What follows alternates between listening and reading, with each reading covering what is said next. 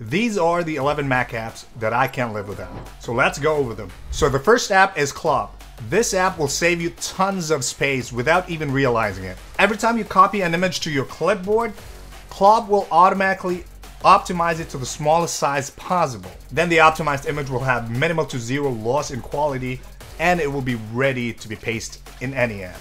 This app runs in the background and automatically optimizes and reduces the file size of not just images, but actually videos and PDFs on any given folder. So by default, it only monitors for files on the desktop, but you can add more folders to monitor. So in my case, I added the documents folder and the movies folder just in case. So if you take a screen recording, the moment you press save, it starts optimizing that file and shows you the file savings. And if you right click it, you have more options to downscale or remove the audio, which is pretty cool.